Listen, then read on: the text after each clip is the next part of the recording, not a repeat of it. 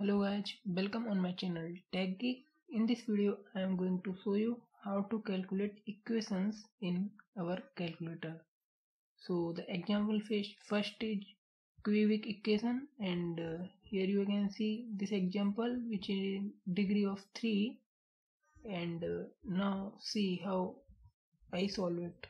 So press mode button until you find equation sign, then press 1, and this equation in the form of degree, so simply press this here, it will convert here, and our problem is form of degree 3, so press 3, and now compare your equation with general form of cubic equation, and you will find the value of a is 1, b is -2, c is -1, and d is 2. So now we have to enter the value. For this, the value of a is 1, so we will enter 1, and then value of b we will press -2, and for the value of c we will press -1, and the value of d we will press 2, and the value are x1 is 2, and by pressing this we will get x2 equal to -1, and for x3 1. So simple cubic equation in calc. So now move on quadratic equation, and for this we have to again change the mode of calculator.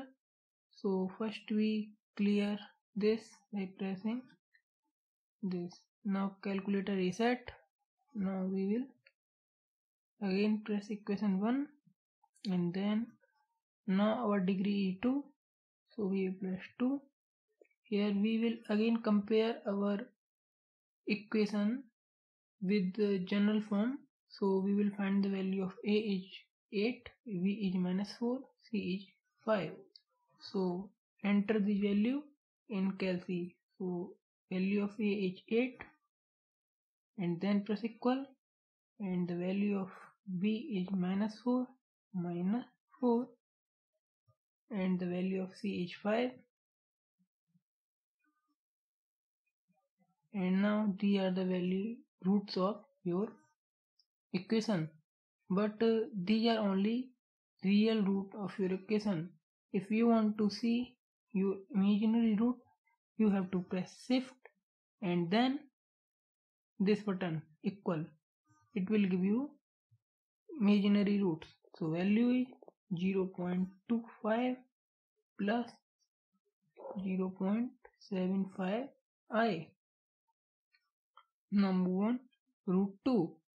This is the real value, and for calculating imaginary part we will again press shift and then this equal button, and the value of imaginary part in the form of minus. So